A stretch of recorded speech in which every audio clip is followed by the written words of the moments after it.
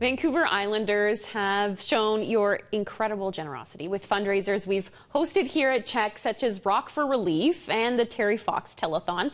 But now until October 31st, youth have the chance to give $250 to the charity of their choice. Veronica Cooper has more. I was diagnosed with diabetes when I was 5, and when I was 6, Help Fill a Dream, they're a nonprofit organization, and they helped me and my family with my medical supplies. And we were so thrilled, and I always wanted to help them out by giving back. So I decided to recycle bottles and give the money to the charity. Andre, when he was diagnosed with type 1, I remember his reaction. He was just like, okay, what's next? What do I have to do now? 2 years ago, I thought of a fun idea to raise money by doing handstands downtown. And last year I started holding lemonade stands at my house. Meet 10-year-old Andre Marty.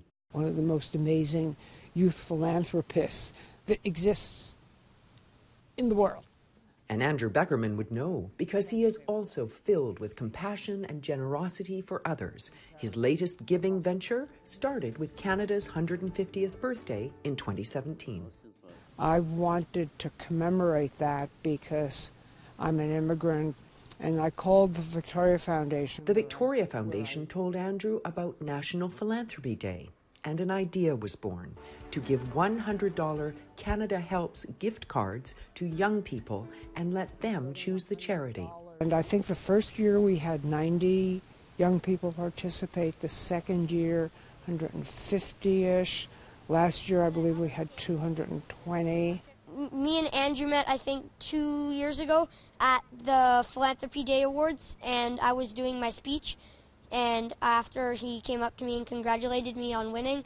8-year-old Andre learned of the Canada Helps gift cards, did the workshop, and I got the $100 and gave it to Help Fill a Dream. And he's all about spreading the word. For example, some kids might see me on this interview and they might ask me at school, and of course I'll educate them and let them know what it means to give back and what philanthropy means. Now, the Association of Fundraising Professionals has partnered with Coast Capital Savings to create the Power of Youth Giving Hearts workshop. We're not able to meet in person this year, but we have tailored all of our materials online, so it is a do-it-yourself philanthropy toolkit that youth can do as a group that will help teach them about philanthropy, how it shows up in their life, and how they can give back to their community. The final activity culminates in a submission to receive $250 to the charity of your choice. The deadline is October 31st.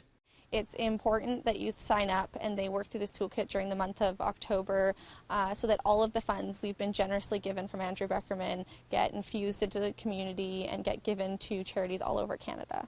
National Philanthropy Day is November 15th. And what does philanthropy mean? It means to help others after they've helped you and give back to your community, or it doesn't even have to be money. Sometimes it can just be saying a kind word to someone or treating them with respect and being kind. Learn more at npdvictoria.com.